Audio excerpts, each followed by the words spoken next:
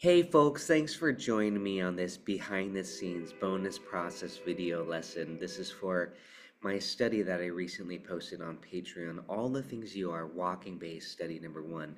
And in the description, I actually say I stay exclusively on the 6th and the 5th string, but I realized here at the beginning I did not, so I'm actually going to fix that. And I'm going to talk about the process here, and I'm going to change a few things too. So this is going to be an updated version of what I posted. Sometimes I don't even post tabs. I try to because I know many of you like tabs, but in this case, I'm going to fix this right now, and I'm going to talk about this.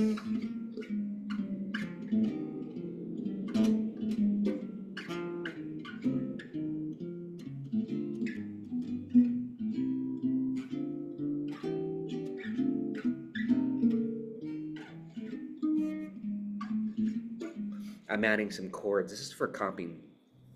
Walking bass lines is so important for comping, for learning about how to develop a single note line, keep the groove going. In that case, again, I was playing some chords.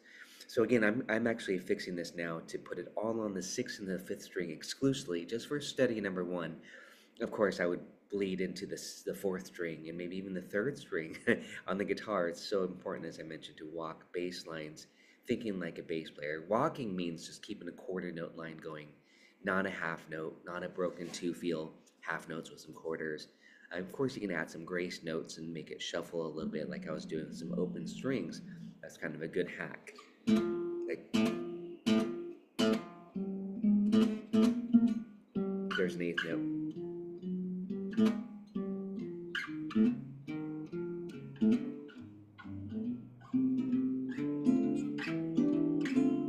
Quarters, a little shuffle, little 8th note there, shuffle. So again, you get the idea what I mean by that now. Adding in a couple 8th notes, little shuffle rhythm, ba-doom, boom, ba-doom, doom, but pretty much keeping it quarter notes. This is all targeting the roots, so it's all annotated here. I'm actually changing this right now just to stay exclusively on the 6th and the 5th string. Of course, again, we want to go into the 4th string and 3rd string. We want to take this concept so you start to use this stuff for your soloing. And I do have some studies on that. I recommend checking out my Fly Me to the Moon study, where I started off with kind of like a bass, and then I bled into the leads, the single notes up high. So it really is good for you. I'll do a new one on Fly Me to the Moon, some other songs as well, so you can get this concept down. I check out my bass, my J blues and blues studies and rhythm changes too, and other swing stuff where it's about a lot about walking the bass. And walking the bass doesn't mean you have to change notes each time. You can just stay on one note. This is a pedal, but it's kind of still walking the bass. So if you're a fan of movement, this is a really important lesson in comping in general. So let me talk about what I'm doing here. This is a breakdown analysis, and I'm actually changing a couple things here now as well. I'm exclusively making sure it's on the 6th and the 5th string, as I had mentioned in the description. By the way, this lesson, it started off as a live stream a couple of weeks ago, maybe last week actually. If you want to check out the lesson, it's on Patreon. The live stream is called All About the Bass, Walking the Bass, and I kind of have a lot of PDFs there too, if you're interested in getting in this topic. So thanks for joining me here. I'm connecting F minor to B flat minor, E flat 7 to A flat 7 by doing this. F, B flat, E flat, A flat, D, D flat, D, G, C. That's the first 8 bars. A lot of chords in the song, all the things you are. So I'm doing this. There's a chromatic note here, and that's the major third. You might think, major third on a minor chord? Absolutely, because it's acting more as a leading tone into the next chord. Like an F. This right here is what I'm saying. This is like putting F7 here, or A diminished 7 if I were to harmonize it. Again, kind of thinking that Barry Harris method. That's exactly what we're doing. Perfect for the Barry Harris method with chords too, like this. We could keep it going and think chords, think harmony along with your bass. And for comping, stuff like this is very effective.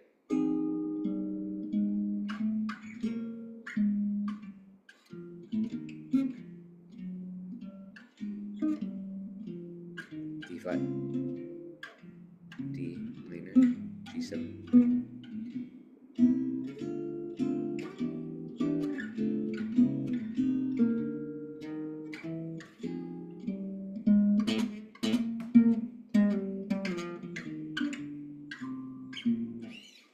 So what I'm thinking here, I'm just going to show you the most important parts of the techniques.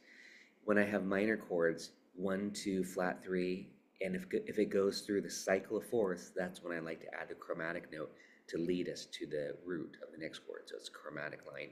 Sometimes, as I had written previously, I'll go 1, 2, flat 3, 5, and then go into it. But in this case, I'm walking chromatically, passing tone instead of going to the fifth, which would be a C note, and that's what I had written previously. This.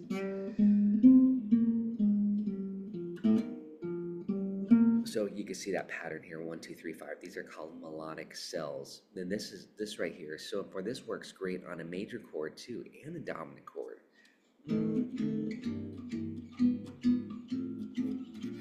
Okay, so this pattern, this bass line, 1, 2, flat 3, 3, works beautifully on a major, minor, or dominant. Now this pattern here can work on a dominant or a minor chord. I'm just walking descending from the root. Sometimes I call that 8, but I'm calling it 1 here. If it was major, I'd want to go, but for minor, for dominant, you hit the flat 7. In this case, B flat minor. Now it's E flat dominant 7. I'm going 1, 2, 3, 5. But I think I'm going to just go ahead and change that here and do flat 3, and then the 3. And that's it, again, kind of like what I was mentioning, that bluesier sound.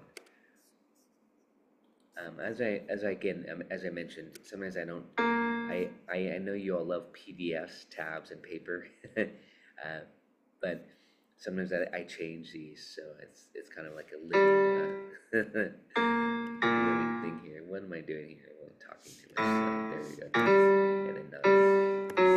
There we go. So that's a 1, 2, flat 3, 3. That's the same as this. Why am I doing that now? Because I love that.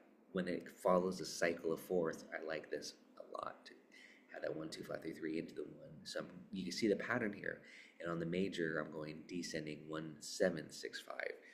That's called a tetrachord, by the way, if you want to be technical about the 4 notes of the dividing of the scale.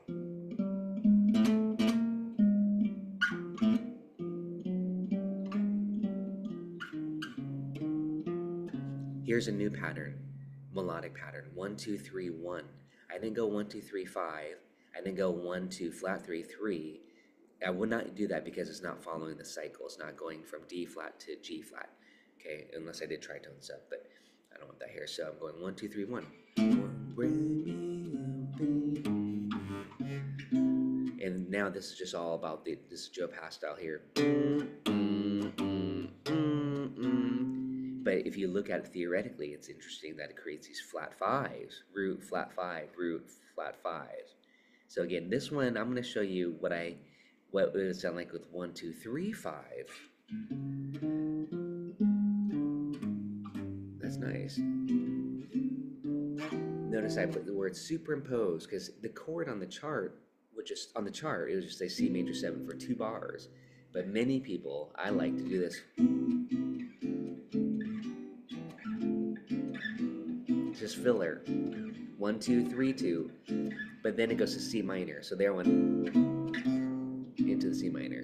So from the D flat, boom, change this note there. I don't want to hear. So it's like this.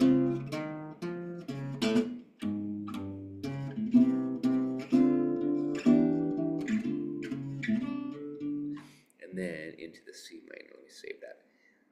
So let me play the first 8 bars for you. 1, 2, 3, 4. See how nice and melodic? And it gives it forward movement.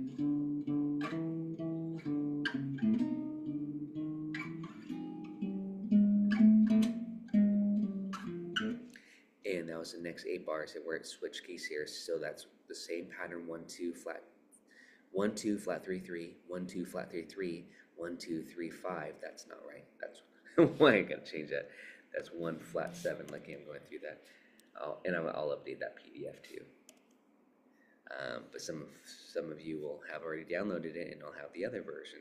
Again, there's so many possibilities. This video is meant to show you the thought process behind this. 1 2 flat 3 3 on the minor, 1 2 flat 3 3. Why? Because it's following the cycle of fourths: C, F, B flat, E flat, A flat. See what I mean? Look at my fingers. See, fourths, and then it goes fourth. This song is so important. So check it out.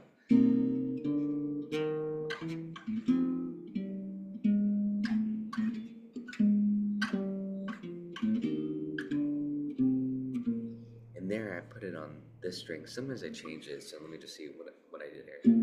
I went F1, where am I here? F minor, B flat 7,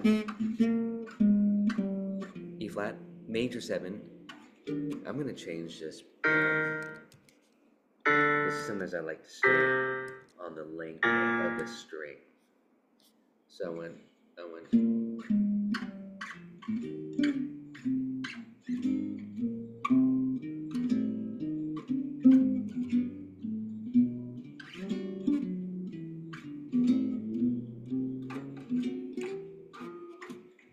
and then I'm at the B section here.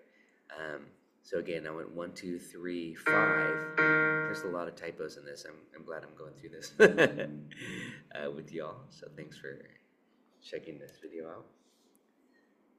1 2 3 5 1 flat 5 1 flat 5 1.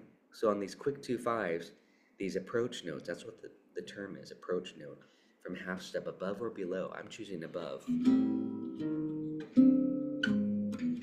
Just watch my old lessons on the G blues or the blues walking bass when I first did my all about the bass studies, because there's some really good examples there for walking bass lines on 2-5-1s, 1-6-2-5s.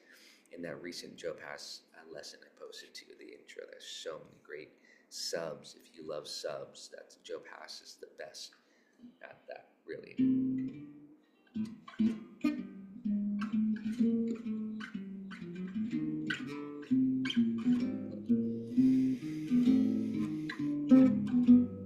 And then on the G major, 1 2 3 5 8 7 6 5. So those are two really nice patterns when you're just on a. I'll show you one more too. When you're just on a static chord, to go 1 2 3 5 or 7 8 7 6 5. I can say meow meow meow meow. The meow mix. I also like to go 1 2 3 2, pedaling 1 2 2 beats each. And if it goes to the 3, I might do this.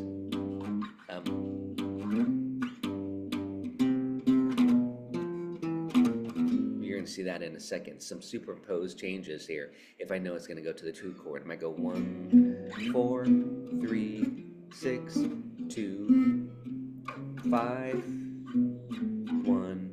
Okay, and so that's what you're going to see next here. So on the A minor, D7, G, and this is just added again. Sometimes I like to go G, C, B, E, if it was going to repeat. Actually, that would be a good place to do that here. G, C, B, E, but I didn't do that. That'll be in version 2, remind me. There's so many good little things.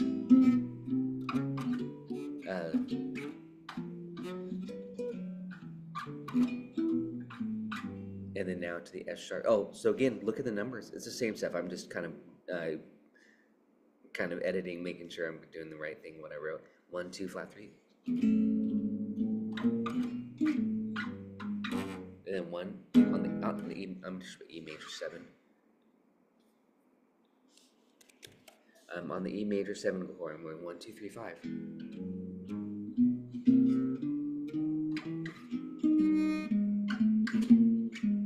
And then I continue 1 2 flat 3 3 on the C chord, 1 2 3 5. This is all correct. 1 2 flat 3. You're gonna sing these.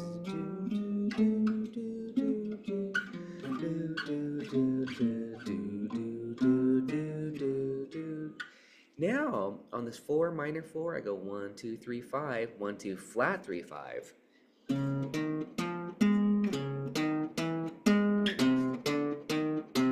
then 1 2 3 1. So again, I'm just recycling a lot of the same melodic motifs, just having fun improvising it with it. But there is a method, there's a system to this.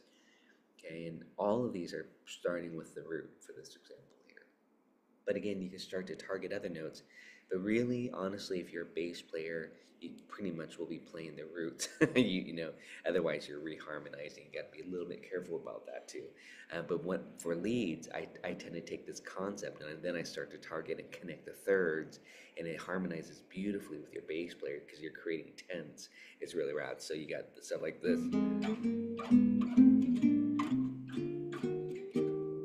Just connecting again. That's where you're gonna do chords. You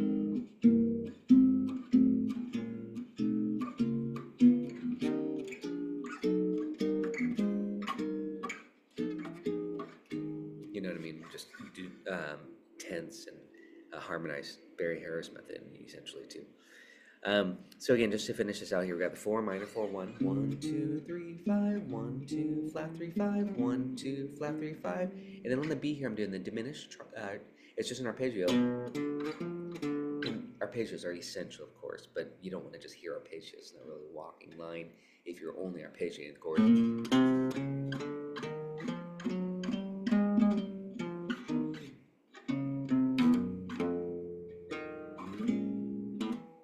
This is a broken 2 feel.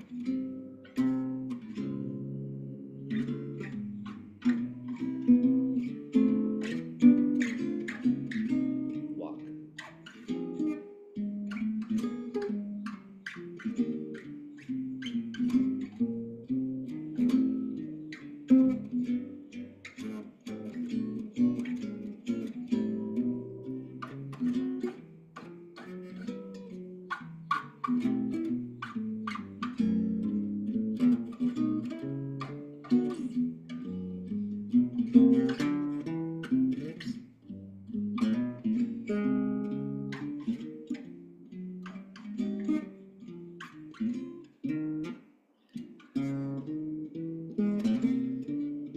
Diminish. Almost following this as written. Just little variations.